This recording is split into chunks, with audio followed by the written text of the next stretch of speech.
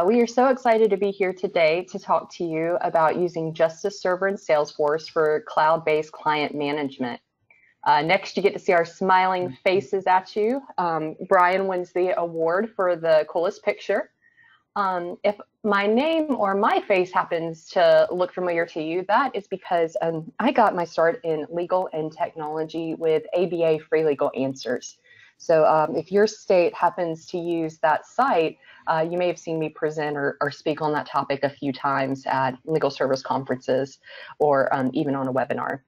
So I'm so happy to be with TechBridge right now, and I'll take this time to tell you a little bit about what TechBridge does next.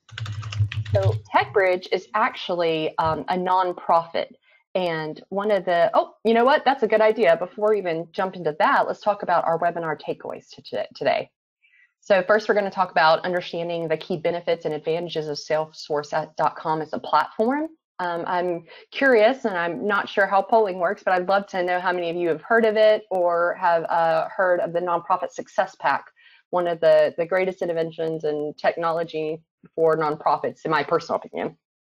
We'll also focus on insight into JusticeServer for case management. It is a application that we built on top of Salesforce Nonprofit Success Pack. We want to give you an overview of how its volunteer portal can actually help you grow your pro bono attorney involvement, because we know everyone wants everything digital, right? And then we want to hear from Brian about the Volunteer Legal Services Project and how they've been able to use that platform, not only for data management, but for also the way that they work with their volunteer attorney portal. Now, how about we hear a little bit more about TechBridge now that you know why we're here today. So TechBridge is a nonprofit serving nonprofit. If you have any business experience, you might have heard the phrase B2B, business to business. Well, we're actually end-to-end, nonprofit to nonprofit. And the short phrase I like to use to describe what we do is we help other nonprofits do good better. It's as simple as that. You guys are out there on the front lines making change happen for the most vulnerable populations. And we want you all to be able to use technology to do that for you as easily as possible and to help make a bigger impact from that. So next, I'd like to talk about how we think that technology can actually transform nonprofits. Oh, you know what? I'm looking at something a little bit different than Rick is looking at here. So I'll go ahead and jump into this one. It is what we deliver. And what we deliver are strategies and solutions to help nonprofits, as I just mentioned, be more impactful. Our kind of route with that impact is that we offer these services that you're seeing on the screen here to help do outreach. And we know to do outreach, that leads to getting intake, and that's the intake of the client. Then you're serving. So how can technology help you serve clients more effectively, more efficiently? From that service, you're actually doing a performance, right? So when you think about that performance, how can you use technology either to make it easier or to demonstrate those outcomes that you've done to help other groups scale it? And we know that's huge in the legal services arena, where LSC, for example, always wants to know, is something you've done replicable? Well, to know that something's replicable or has important outcomes, you have to be able to measure that performance. And then when you can talk about how amazing the services that you're offering and the impact you're making, you can then use that information to fundraise. So when you have an executive director, excuse me, or a development director coming to you and saying, how many cases did you win? What was that economic impact? They're turning around and taking that information to fundraise. And we think that technology has a route to help nonprofits be more impactful through that. So you see on the screen here, effective outcomes require streamlined and automated operations with the ability to share and analyze data from across the organization. And I want to challenge that and push it further to say that systemic change requires the ability to share and analyze data from multiple organizations to determine necessary services for escaping poverty. And by that, I mean, we're not going to see changes in the things that lead people to being vulnerable, things like eviction or loss of a job, et cetera, until we start analyzing what the things are at that base population level that lead to these items. And once we do, we think that using this route that you're seeing on the screen, we can then start to make systemic change targeting rather than one population with one specific need, say people who are in need of housing, but rather we can start doing population level change to say in this community, by offering these services as nonprofits, we can help people take building blocks out of poverty. All right, I'd like to keep going and talk a little bit more. Gonna wait for the screen to catch up with me.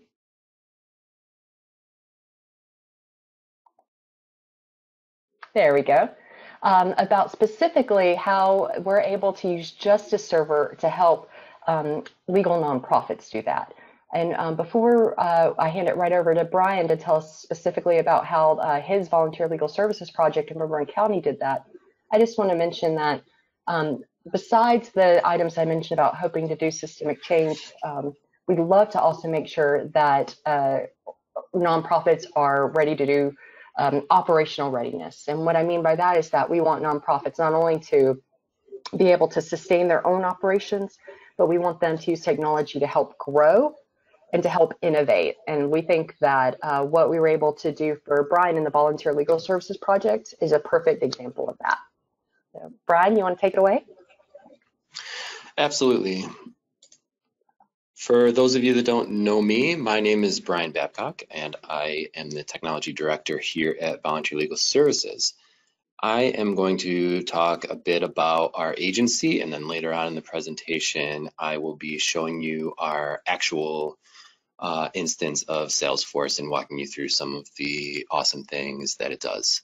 So our organization is here in Rochester. We are the pro bono agency in the area, and we do only pro bono cases. We have a panel of about 1,600 attorneys that we push cases out to, and it's you know, incredibly robust. So we exist in a co-located building with other legal service providers. It's kind of a unique model here in the area. We engaged with TechBridge 3 or 4 years ago. When Rick talks, he may have the actual date. We were using a system called Time that I know probably some of you listening have either heard of or know agencies that have used it. And we were also using another database for all of our donor management. We wanted a database that was going to be able to be our case management system, be our volunteer management system, and be our donor database as well. Many of our pro bono attorneys are also our donors, so we wanted to be able to see all of their information in one consolidated database. And after a great deal of time and thought put into migration, we did successfully migrate into Salesforce, and we have integrated it into our Google Docs and Google Calendar and email systems. So it's been more than just the integration of those multiple databases that we had, but it's now integrated into most of our workflow. So a few outcomes that we've got here. You can see on the screen, I hope, that we had a little over 4,000 individuals benefit from our legal representation that we offered. We have a breakdown there of the extended representation outcomes. Over 10,000 people benefited in the last fiscal year. This is some great information that I know some of you would be interested in, what we're able to do here at VLSP with. We have a staff of about 15 full-time people, and you know, everything else comes from our pro bono volunteers, and over 6,000 hours were donated last fiscal year. So it's, you know, that's all being tracked through our system. Much of it now is being tracked automatically with the attorneys that are signed up on our pro bono portal, which we will show and talk about shortly. So a quick question, what was the transfer cost moving over from those different systems into this one unified system? Sure. So, total cost, I think, would be difficult. Probably something that we could get some numbers from TechBridge. But one of the greatest things about Salesforce as a platform is that if you are a nonprofit, Salesforce offers you 10 free licenses. So using the Salesforce platform with the nonprofit starter pack, and they may have a different name for that now, is completely free for your first 10 licenses, and additional licenses come at an 80% discount. I'm not exactly sure on the specific price of that now, but I'm sure Rick will be able to give us that information. And it's the robustness of the database platform is, it's supported worldwide, and so the resources, both help resources, but also apps that are written to go on top of the platform, and integrations are just countless. So the fact that the Salesforce.org is providing that as a donation to 501c3s is a huge benefit of this, and was one of the deciding factors in us switching to this platform because we had such limited funding.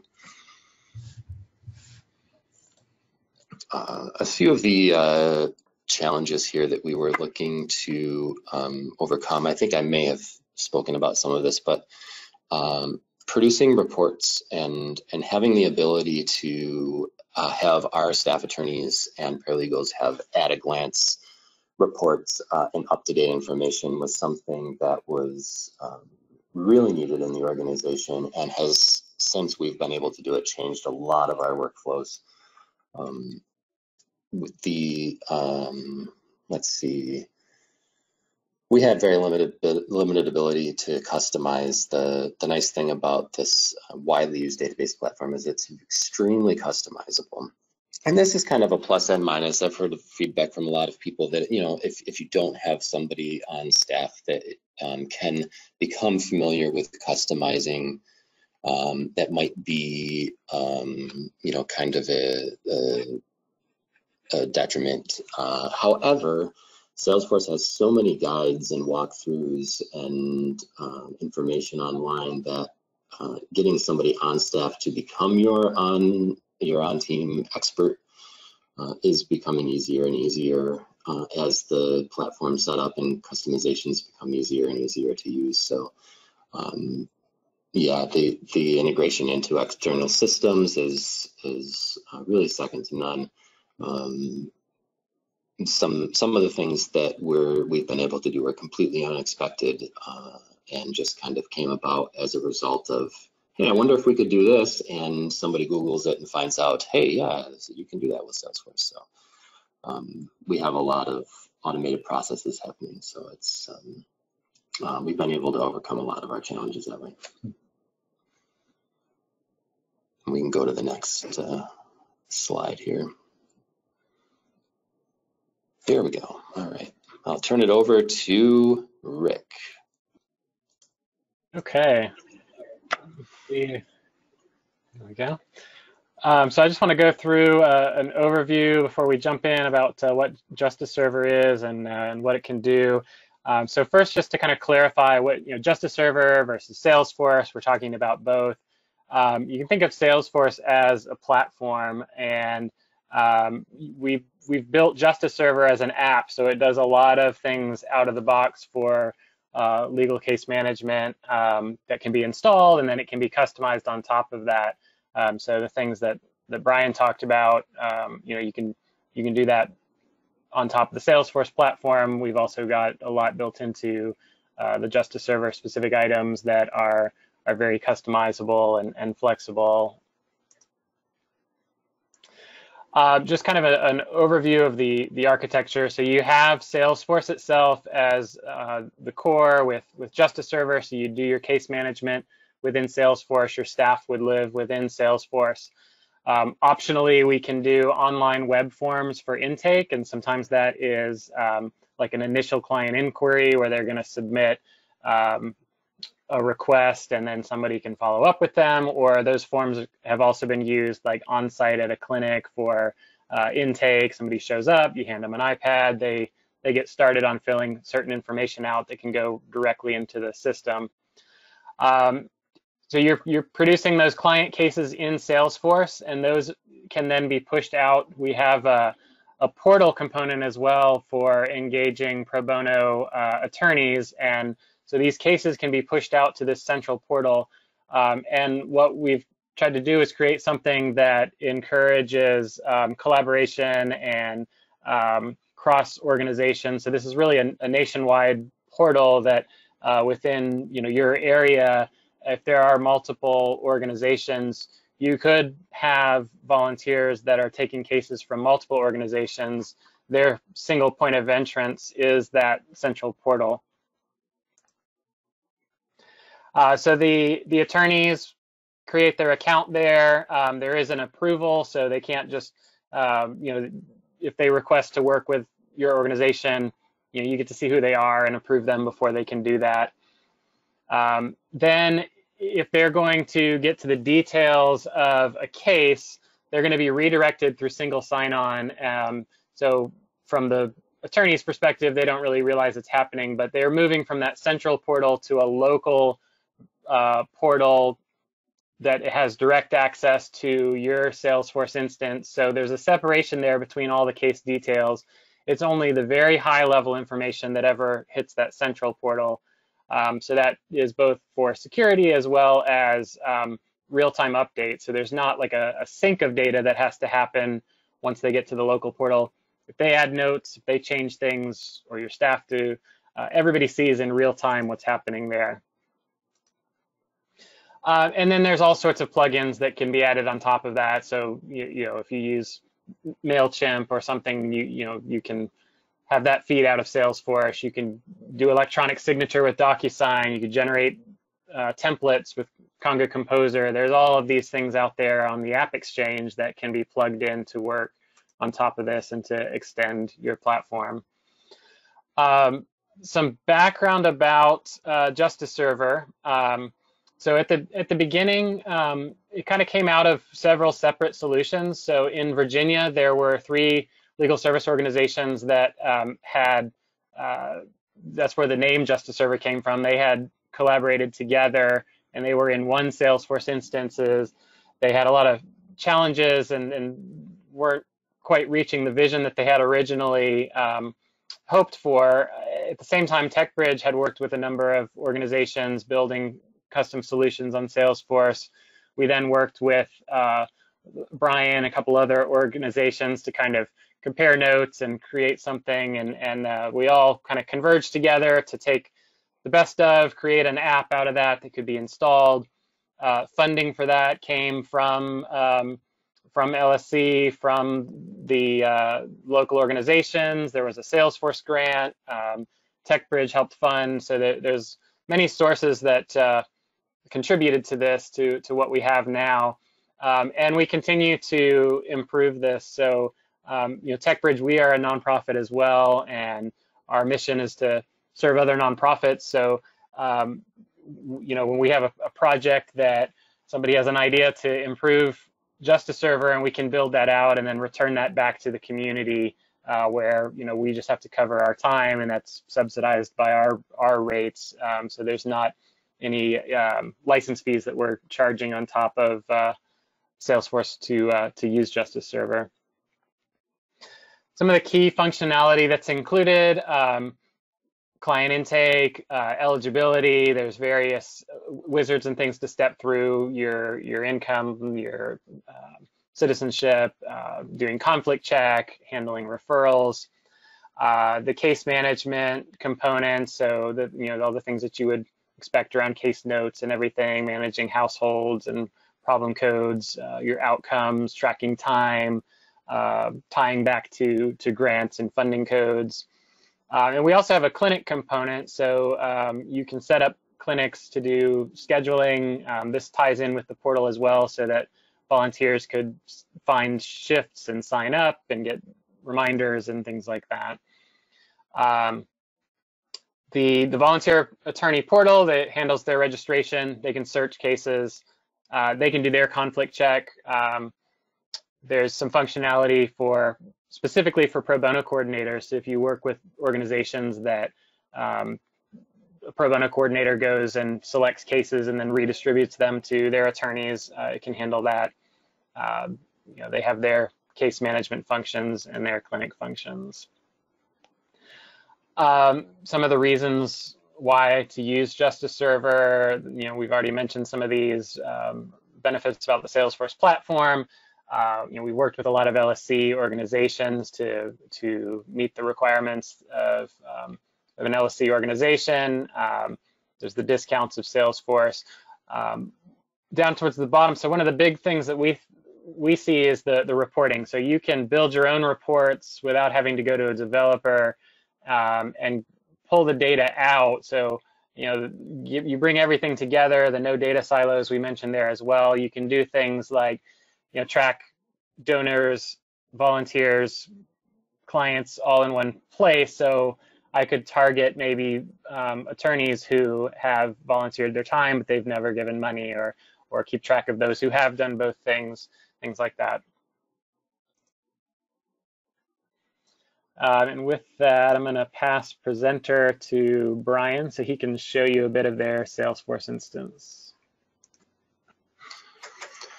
Great. All right.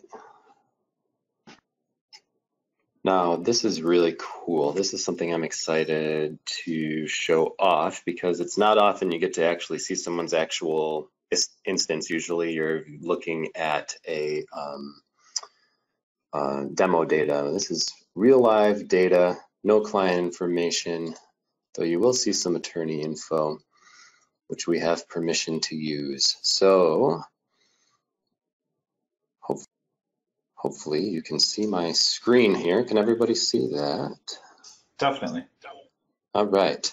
So this is our main dashboard here, and what we have is kind of an always up-to-date system that shows people at a glance intakes. We have this integrated with an intake system, so people can go to our website, do an online intake. They're automatically forwarded on to our intake staff, and all of the data is sent directly to this dashboard as well, so people can kind of get an eyeball on where they're at.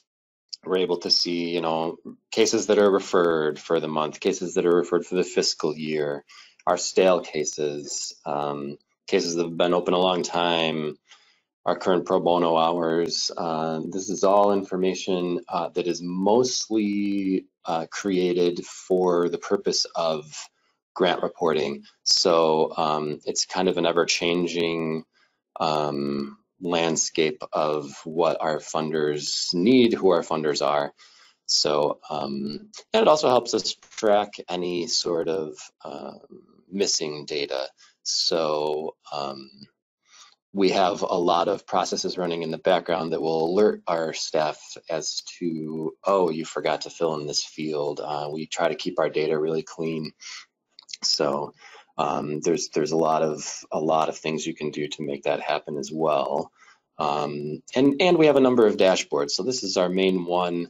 I wanted to show off a little bit our pro bono portal dashboard, which will show us all of the current available cases, the cases that are all currently assigned. So right now we have 36 cases being worked on simultaneously on the pro bono portal, and that number changes probably by the hour on weekdays. The available cases is actually public, actually may not be, I better not go into that one. Information, so clicking on any of these will bring you into the actual report that gives you all of the details. And again, all of that is extremely customizable. So that's a kind of a brief show off of our dashboards. We're able to do a lot of management of our cases, our donors. We even now track our laptops that are being borrowed by employees and taken off premises, so we do some of that. What else was I going to show off here, Rick?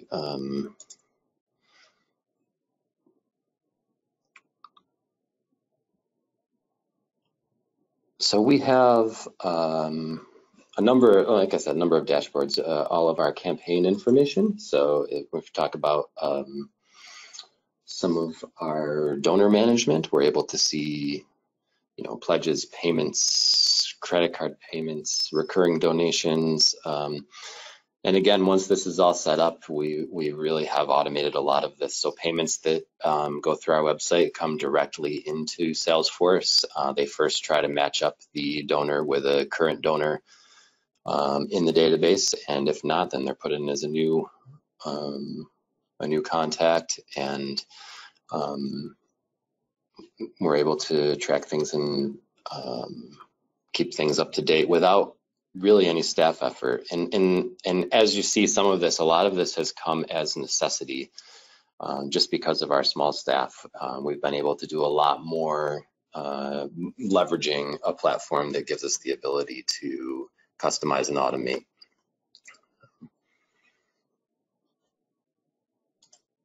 And I think Rick, correct me if I'm wrong, you were going to show some of the actual interface of the pro bono side of the what the pro bono attorney volunteers are actually seeing. That's right. I can share that. Okay. But yeah, so this is, I guess in a nutshell, this is what it looks like.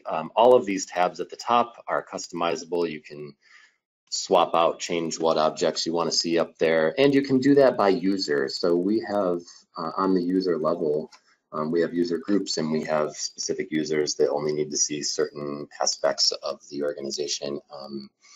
And there's all sorts of permission sets you can build around user access. So it's really highly customizable. I'll leave it there unless somebody has some questions or somebody would like to see something specifically. So a quick question on kind of security and on data destruction. Is there the ability to remove cases or remove files or things like that upon a client's request, or if data has aged out, if you've had it for years and it's no longer relevant?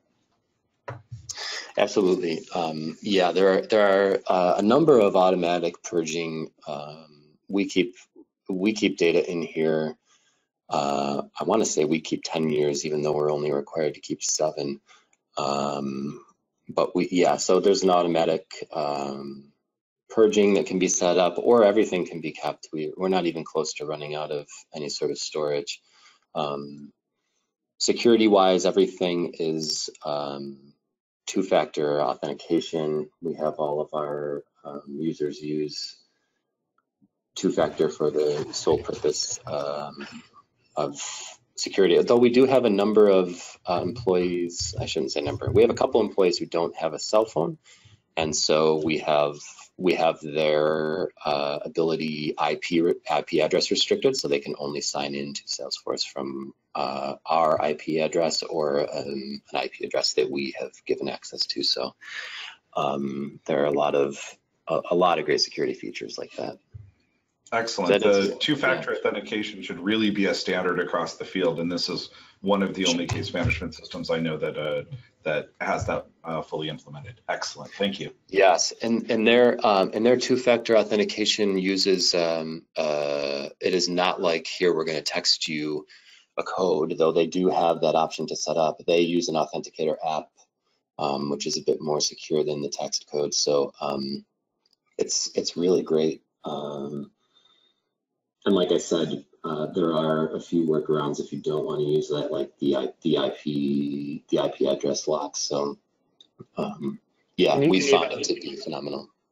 You can even restrict based on times of day that they can log in, and you can create flows for if they need to log in after hours, that they have restricted permissions at that point. There's just infinite flexibility around that. Yeah, absolutely. Yeah, it's been wonderful. Excellent. Thanks. Mm-hmm. Brian, did you want to make me presenter? Yeah. There we go.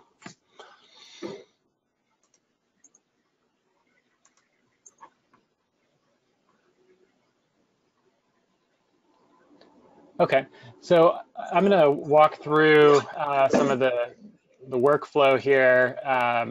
So starting with intake, we have a wizard that will walk you through, and you can kind of configure which steps would be relevant to you. But the idea is this is something that somebody doing intake on a phone, they could step through these pieces in this first screen, would get the high level details. So, you know, whatever key contact information you want. And this is also the information that would go into conflict check, categorizing, you know, the problem code. So, you know, if they're calling about an issue that you don't even support, then, you know, that they could be immediately disqualified then, or they're in an area that you don't serve. At any of these steps, we could immediately reject for those reasons. I'll show you what that looks like in a bit. And then we can enter any adverse or related. Those could be people or organizations. We could add as many or as few of those as we want. This will all go into conflict check.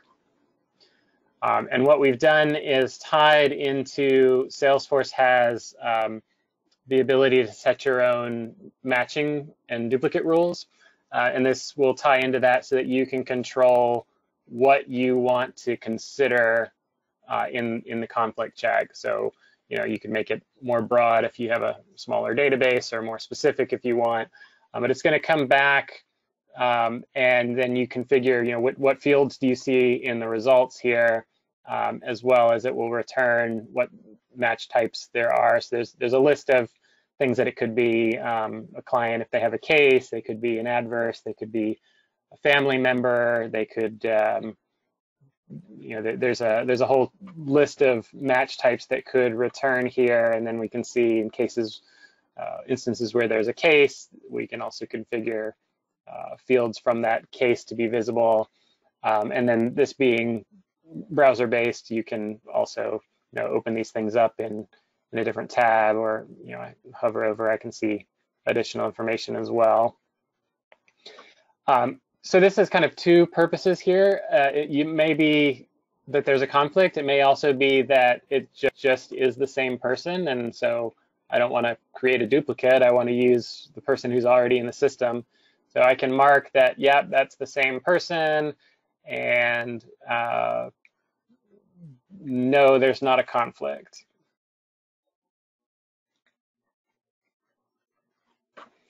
Now, yeah, this always happens in a demo, doesn't it?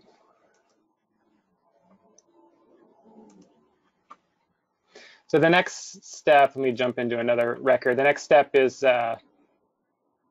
citizenship, which is relevant usually just for LSC-funded organizations.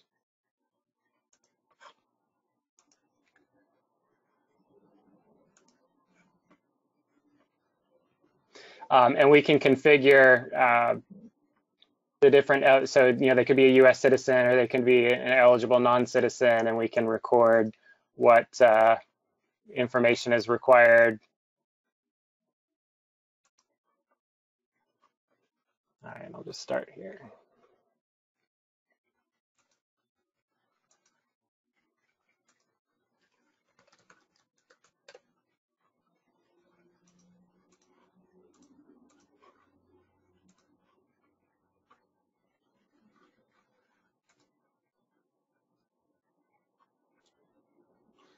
Okay, so, you know, if you're not LSC funded, you can skip this screen entirely, and then, you know, you can choose based on these eligibility categories if there's certain documentation that is required. So in the case of US citizen, if we need to receive citizenship attestation, then we can mark that's our qualifying document.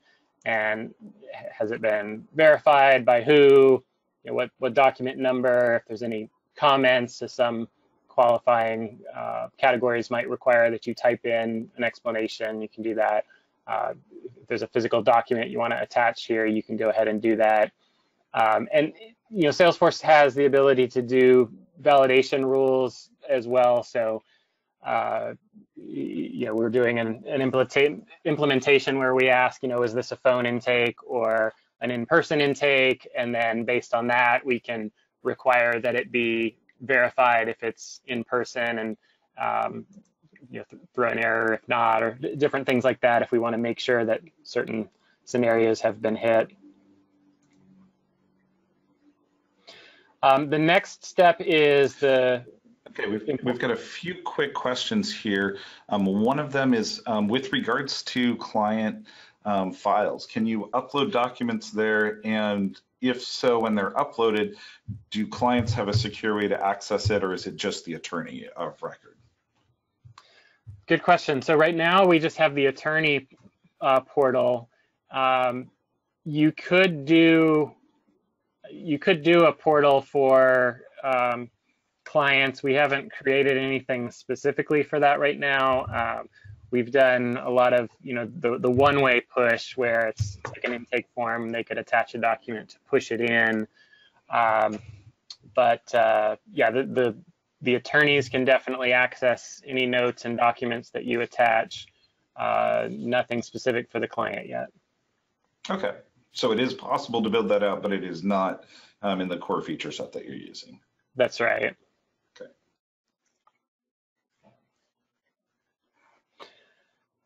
Okay, on the important dates, so some people want to specifically require that you think about this and say yes or no, and some people take this off and it doesn't care, but you can put in, you know, there may be an upcoming hearing or something that would impact the time frame in which you need to respond to a case.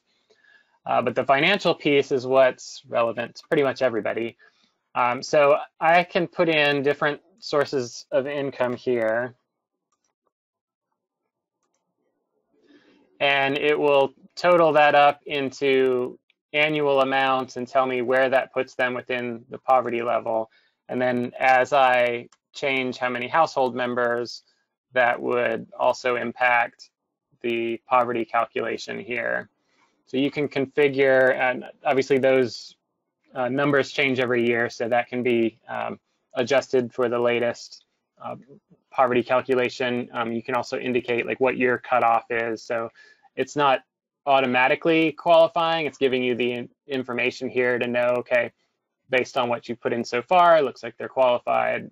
You know, there may be scenarios where even when they're slightly over, you might still be able to proceed. You can see we got sections you could add some additional help text, but you know, if you've got someone who is a little bit over and you want to put in deductions,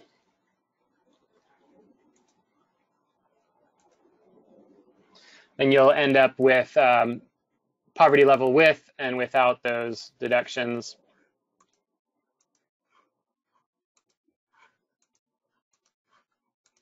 Assets, you can also set the asset limit and an additional amount for that asset limit per household member, and this can be required and be preloaded here. So if I want to make sure we ask about, you know, any cash assets, then it will tell me where I'm at as a percentage of my organization's asset limit, or if it's tested by government means, then you don't need the details.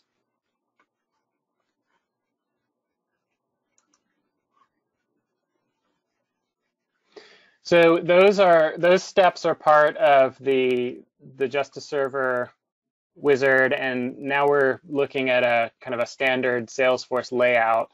So based on the information that you enter, often there might be different follow-up questions that are required based on the type of case that it is. And you can kind of tailor to your preference what you want the layout to look like. So there's all sorts of useful things in Salesforce, like, you know, on the side here, I can go log a call or add a task if I want to assign somebody to follow up and get missing documentation or whatever that might be. I can manage that within Salesforce, or you know, any notes that I put in.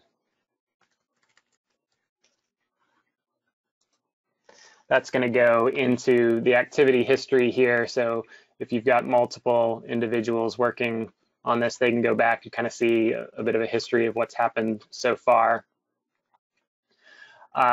There's even the ability to do kind of some branching logic through, like if you wanted to create a call script, then you could set up in the back end. It's kind of like creating a flow chart where you would walk them through a series of questions, and based on your answers, it would present different information.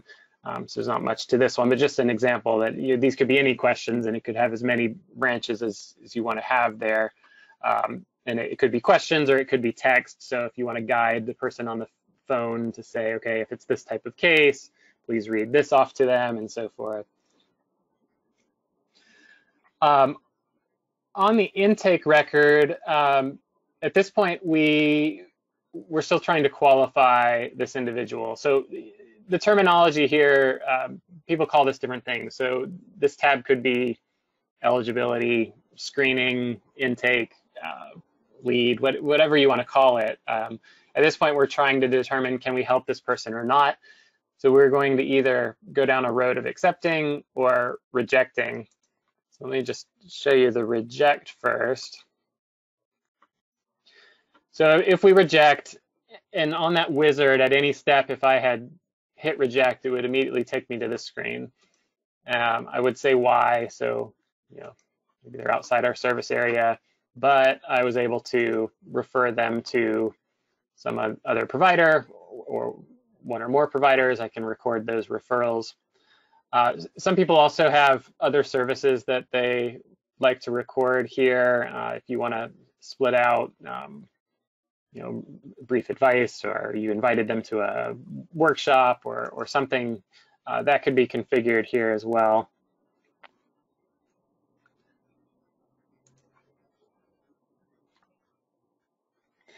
And I see a question, the price of NPSP and the price of JusticeServer. So the Nonprofit Success Pack is available free.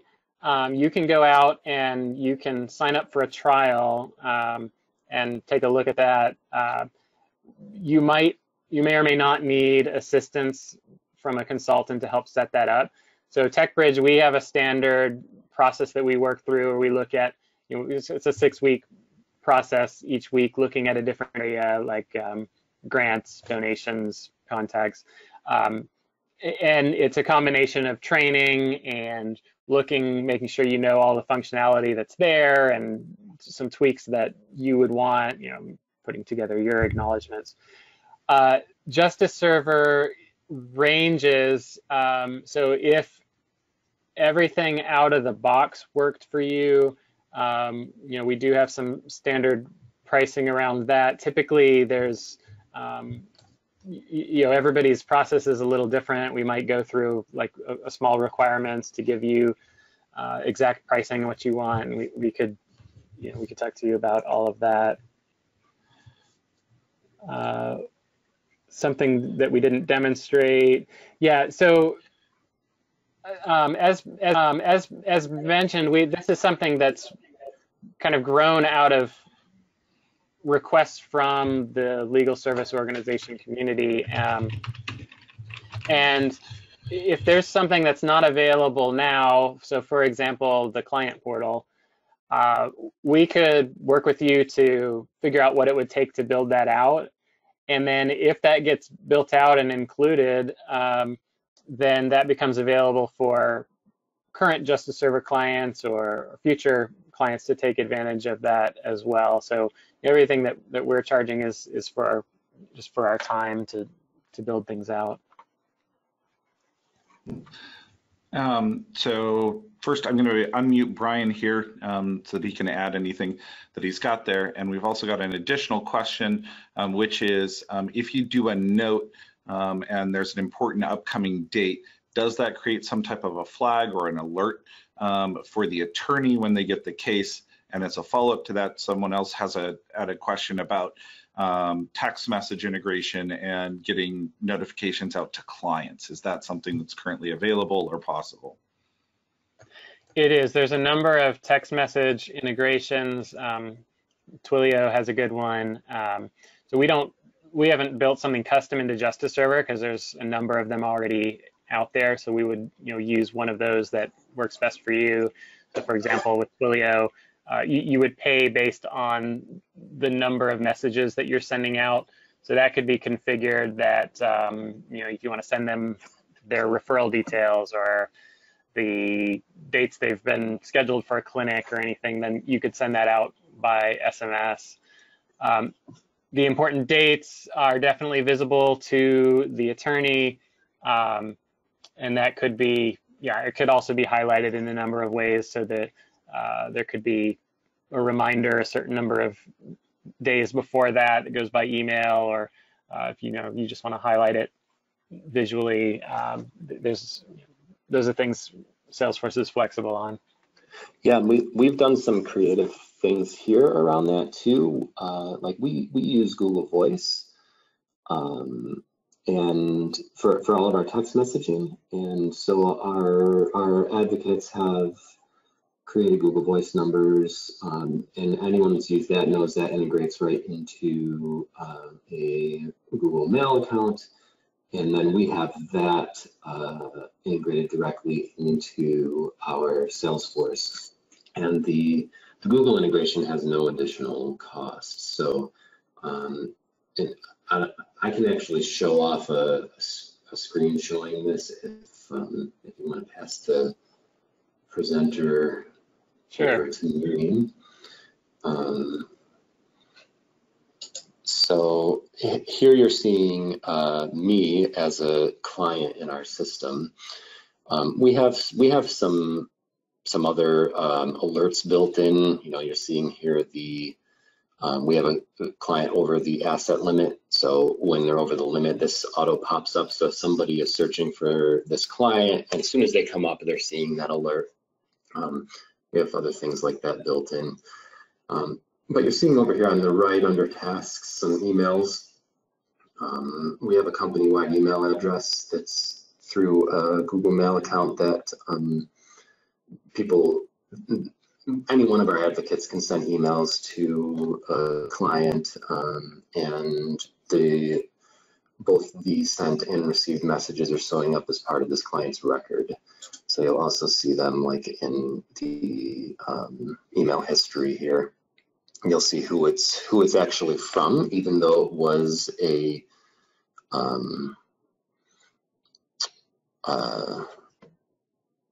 advocate using our company-wide email address. You'll be able to see who did that in the Salesforce system. So it's really powerful in that way. We use that a lot.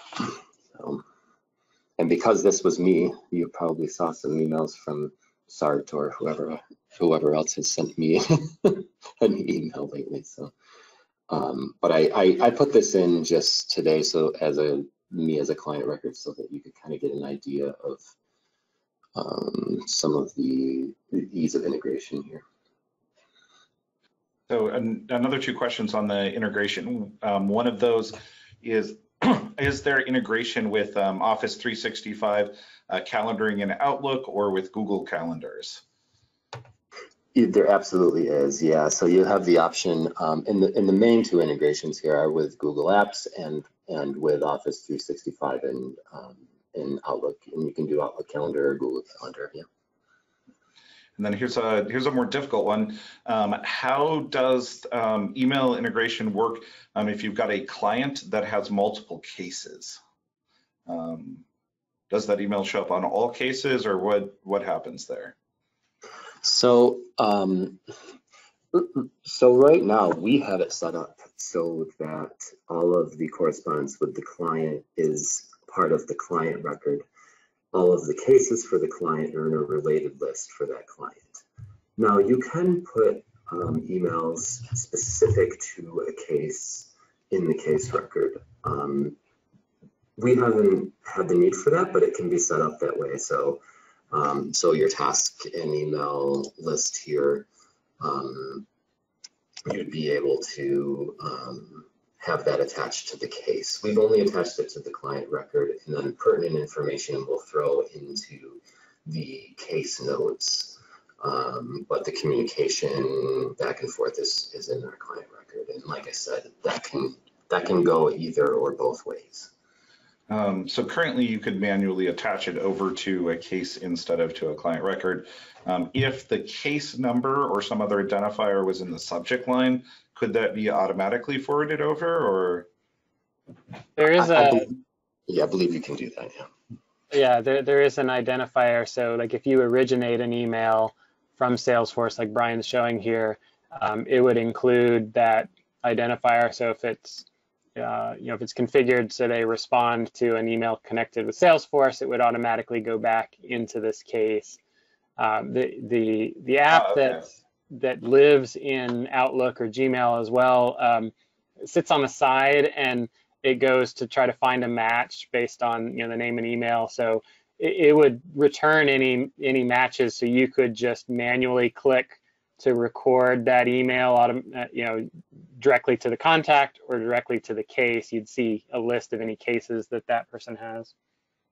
Okay, so you can put a unique identifier in the email that if somebody responds to that and that is in the text, then it would reattach to that case. Is that what you're saying?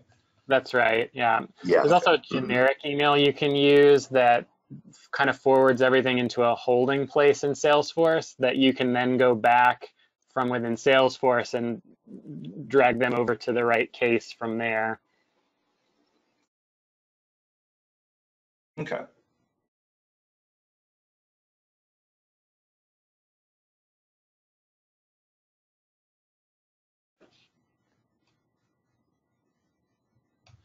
Yeah, Brian's definitely the Google integration king. So anybody who's doing anything with Google, Brian's the guy.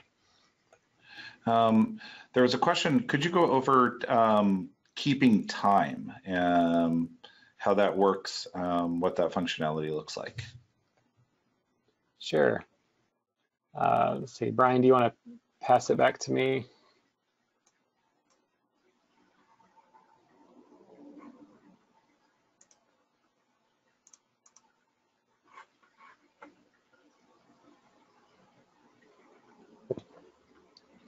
Okay, so we were on the last step to get to a case record. So just real quick, the accept client does another check to see if there's any matches. So I could either do this as a new client or reopen an existing case.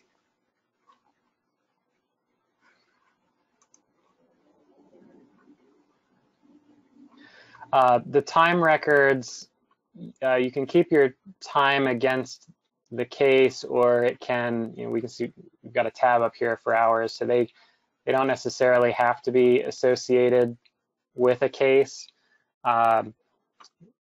So in here, if you have ways that you want to categorize, you can configure that even with subcategories as well, and that could be either with a certain number of hours or the start and end times. There are hourly rates as well, so you could have like a system default for what the rate would be, and then it would pick that up at the user level, and you could override that to say some attorneys bill at different rates, or even at the task level as you're recording, you could override that to, not that you're billing if it's pro bono, but so that you can show like the equivalent value that was provided. On the case, there's a couple of ways you can originate an hours record here, and it would be pre-populated with the case, or there is a stopwatch function as well. So when you start and stop the time, that it records that against the case and asks you a couple of follow-up questions. when I get to the volunteer portal, they have the same ability to log their time or to use a stopwatch here. So yeah, that's one of the core things once we get to the case record here is the time management, as well as going in and adding notes. So the notes function in Salesforce will open up in the corner here, so you can continue to browse and keep your notes. And then when you save it, it goes into that list. So it's going to automatically be associated with the case, and you can do rich text. You can see the history of the notes that have been added. You might also have additional people on the case. So there's the case team here would show, if you want to indicate who was the supervisor, or who there's a intake worker, or there's the pro bono worker. Various people could be listed in here. We've got the client. So you've got a separation between, there's a contact record and the case record. So one client could be a repeat to have multiple cases, whereas I know in a lot of systems you end up with kind of duplicates because there's not really a separation there, as well as the household. So there could be additional contacts within the household if you need to record their children or spouse or whatever it might be in the household. All those financial records that we may have entered, that or any notes at the intake, all of that transfers over and is available at the case record as well. And then you can put in various case outcomes. So we've got a close screen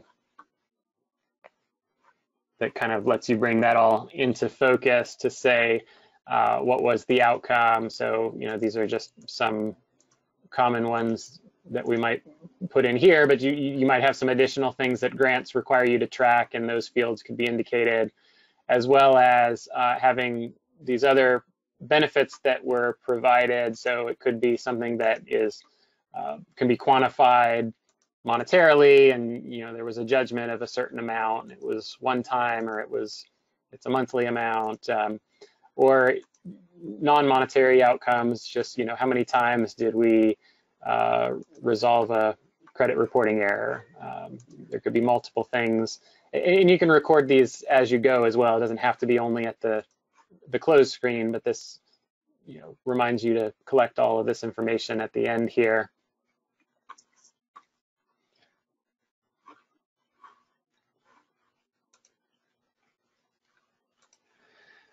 The other thing I wanted to show is the portal aspect. So we've got, this is a sandbox version of the JusticeServer portal. So I mean, if you go to justiceserver.org, you'd see something that looks like this.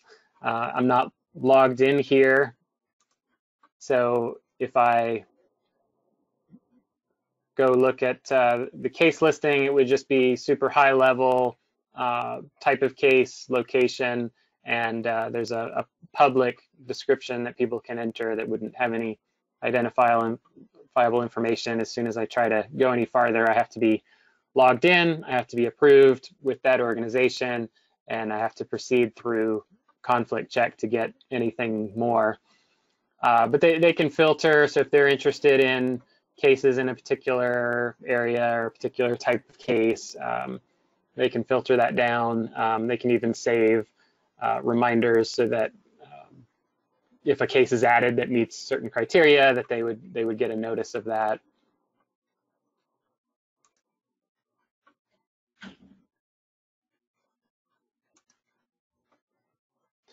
So once I log in as an attorney, then I have my dashboard. So I've got a bunch of cases in here already, but if I go back, and the way that these would get to the portal, the case can be pushed from Salesforce. So you probably have someone who would be in charge of making sure that the information is ready, that there's a appropriate description and the key, the problem code, the location information is there, and then you can push it out to the portal. You can also configure some defaults. So based on the problem code, there might be just a default description that pastes into there, and you can kind of start from that. So it could either be pushed to that listing, or it could be assigned to a particular volunteer, and it becomes, a private case. It's not listed, but the attorney can get to it through the pro bono portal.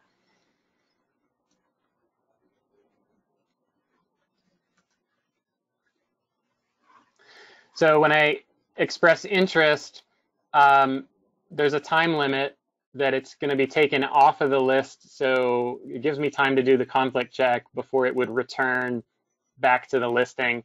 And each organization gets to choose how long that would be.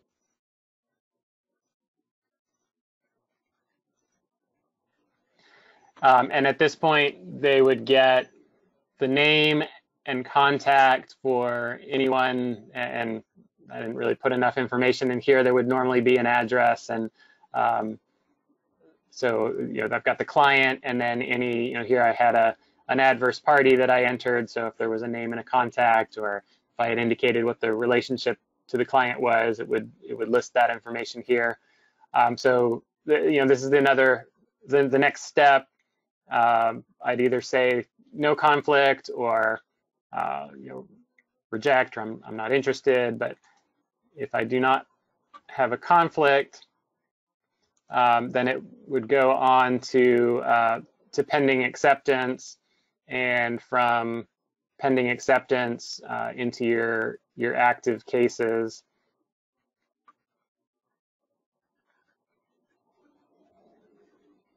Let's see.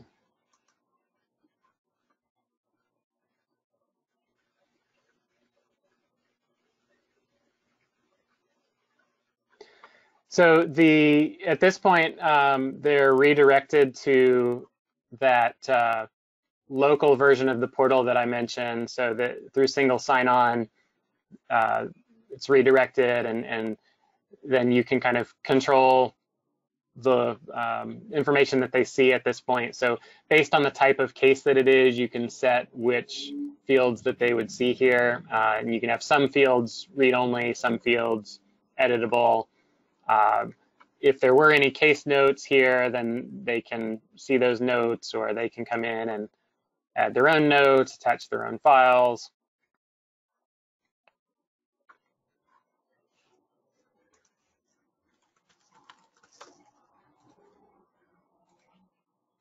That information is visible to within Salesforce as well. Anything that the volunteer enters in, they can see the case team. So if it's possible you could have multiple volunteers, or if they need to see who the lead staff attorney is, so that they can interface with that person, they could see that here. Any related parties, any financial information, the important dates, or if they're aware of a date, then they can go and add that information in. Hours, just like we looked at, so they have a stopwatch as well, or they can just add their hours.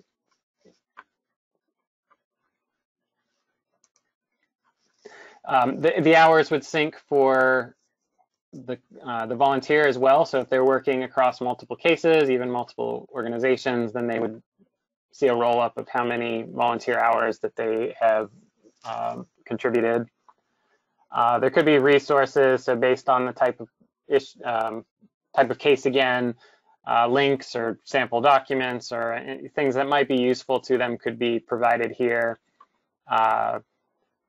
There's a built-in stale case function, so we can configure that if we say, if it's been 2 weeks and we haven't heard anything, no updates, no notes, send an email reminder to the volunteer, and that would prompt them to either do like a one-button click that says, nope, everything's good, remind me again in a week, or click through to access this screen and enter their information.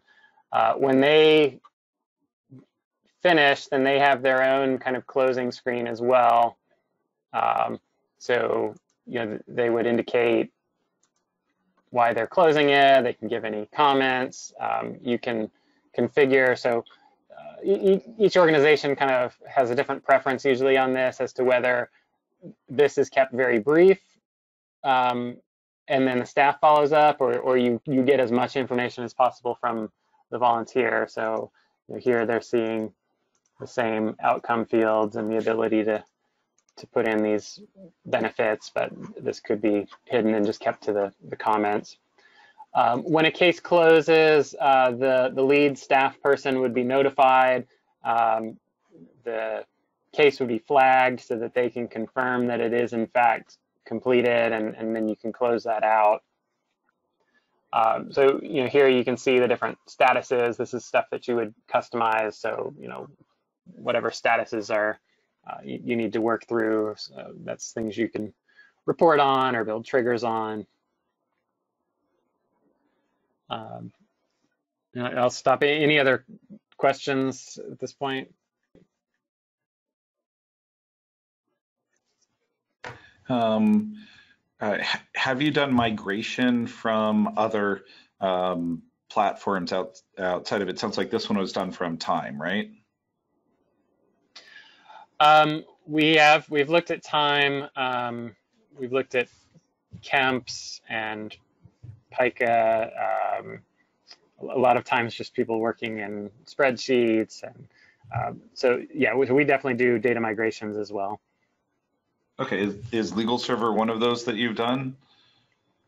We've worked with doing some integration with LegalServer. I'm not sure if we've migrated anybody off of LegalServer yet, but yeah, I mean, you can import data, so as long as you can dump it out into spreadsheets or whatever, you can get that data migrated into Salesforce. Okay, and are there easy ways to add additional fields?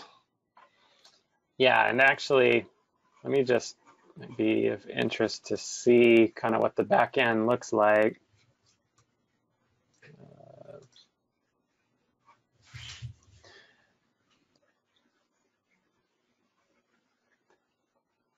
So this is, you know, again, one of the benefits to Salesforce is that, you know, they like to talk about clicks, not code.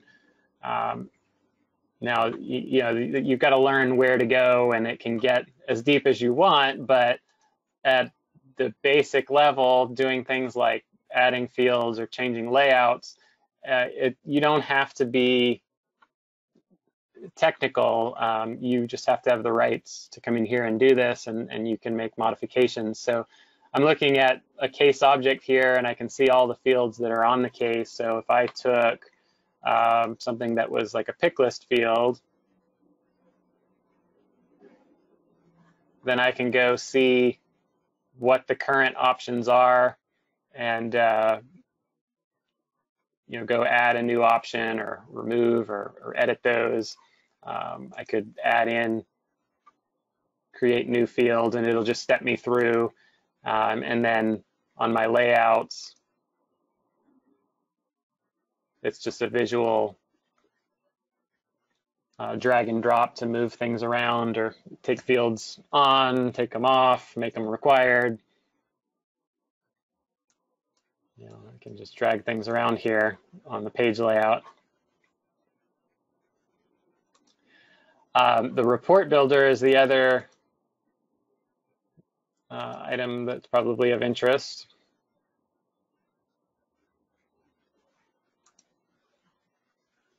And I should just say while he's pulling that up, the reporting is phenomenal, and building reports is so easy. We have a lot of our staff that, like, you know, they want to see a report on something, so they create it, and it's really a drag and drop situation that I'm sure Rick's about to show here.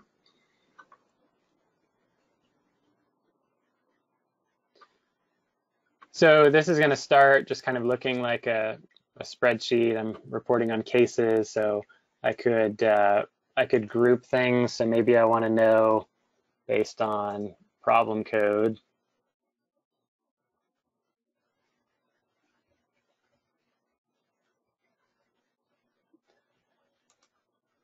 And then if I have any fields that are dollar amounts or numbers or like let's say total hours.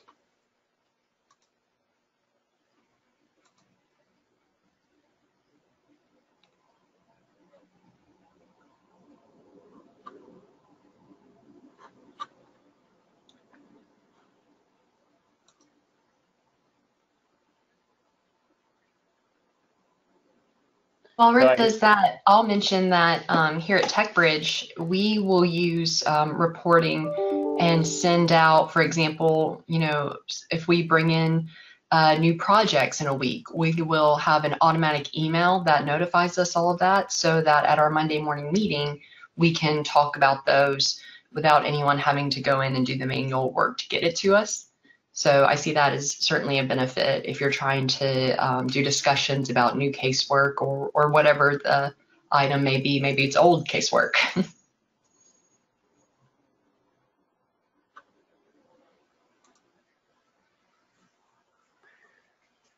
Yeah, so I can just take this and easily create a grouping, summarize, make a chart out of that. I can change what fields I see here.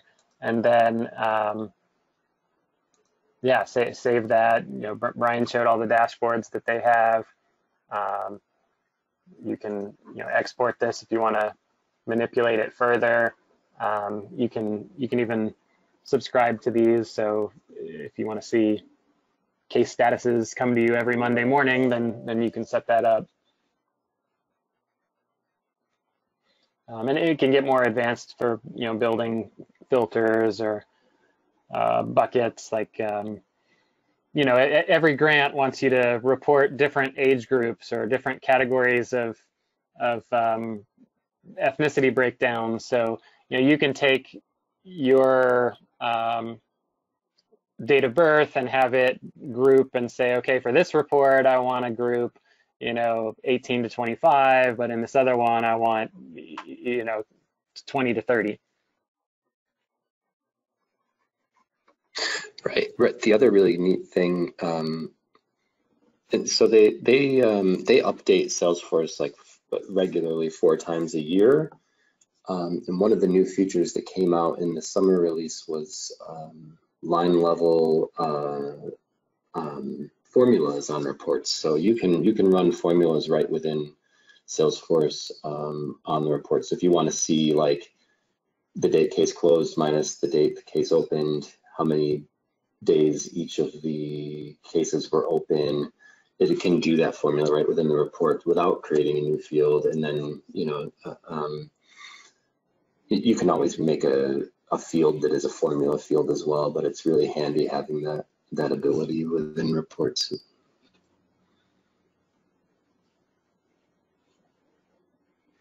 And then I can go in and hide. So if I don't want to see all the detail, I just want to see a total, then I hide that and I see here, okay, for each problem code, here's exactly how many cases I have and how many hours that have been worked on those.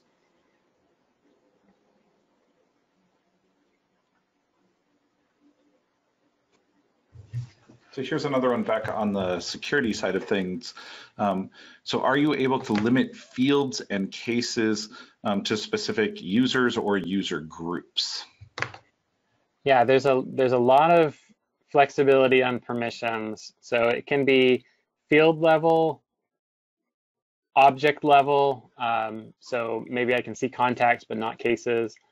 It can be record level. So I can maybe only see my own cases, or everything could be hidden by default. So for example, with the way that we handle the volunteers, everything is hidden from them by default, and then specific rules will share it back to them. So if they have been assigned to a case, that specific case would be assigned to them. If you wanted a team that worked with a particular type of case, then if it had that type, it could be shared with them. And yeah, there's definitely profiles. People could be grouped into different profiles that have base permissions, or groupings of permission sets, so that maybe I hold role A and role B, so I assign both of those, but I don't have role C.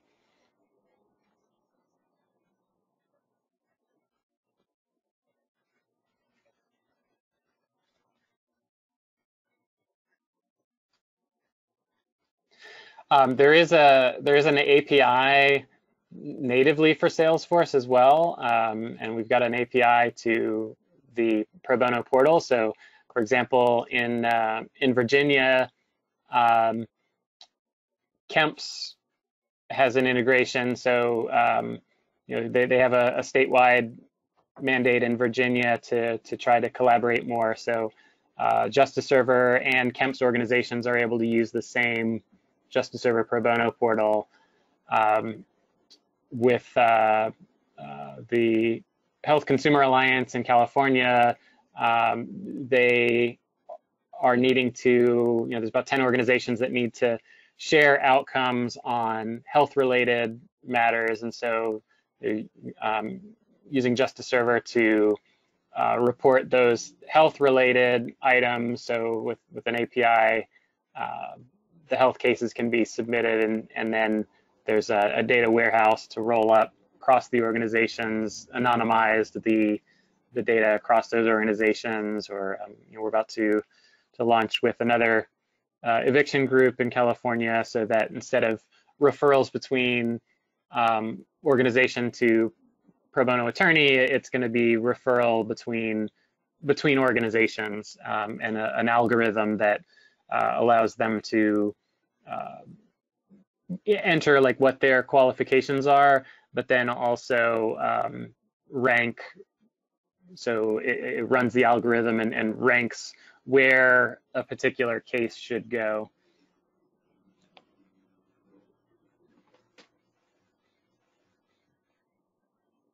Yeah, and I should actually add to that we are working slowly, but we're working on using the API integration to collaborate with our partners here in our building and exchange information seamlessly with LegalServer.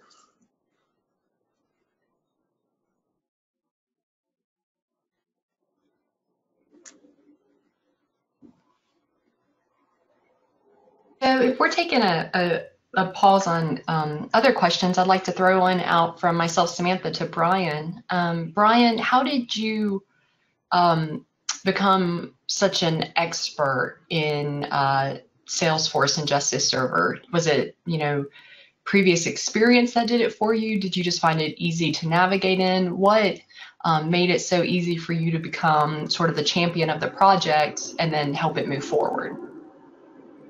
Yeah, sure. I'm actually going to blame Rick for most of this, because going through the migration process with Rick, before that I had zero experience in Salesforce, and so getting up to speed and navigating it started there.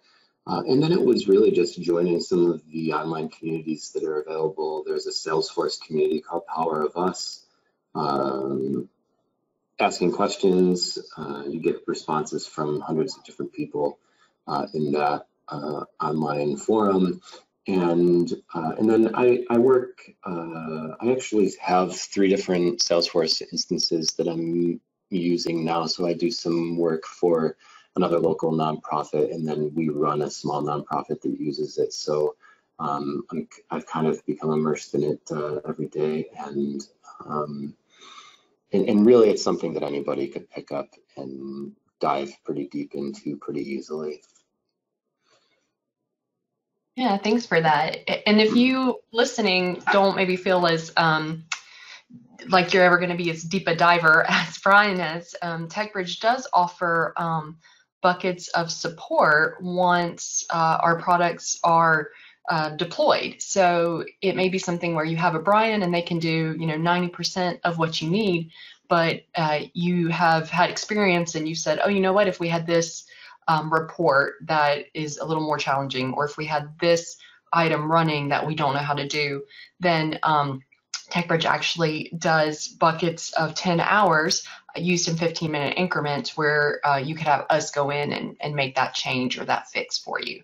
So the options there, you're not, once this goes out, you're not one and done with it, but you have the ability to keep us involved in helping as needed. Excellent.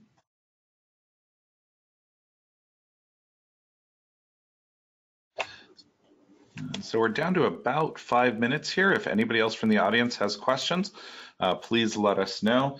As we get close to wrap up, what is the best way to contact or to follow up for information about all of the things that we've looked at here today? Absolutely. So at the end of our presentation, we have our email addresses that we're able to, feel free to contact any of us. Ask Brian about how he got so skilled, ask me about how to get started with JusticeServer, or what other things TechBridge might be able to do for you. An example is that besides JusticeServer, TechBridge has also started really doing comprehensive technology assessments within legal service organizations. And we've actually been working closely with LSC to sort of make sure that legal service organizations are sort of meeting their standards. So if you're LSC funded, for example, feel free to reach out to me about, engaging in one of those assessments, or any of the products that you saw earlier today. I'm happy to tell you how we can make those beneficial for legal. And then, of course, if you have more JusticeServer questions, Rick Rose is the man, as Brian said.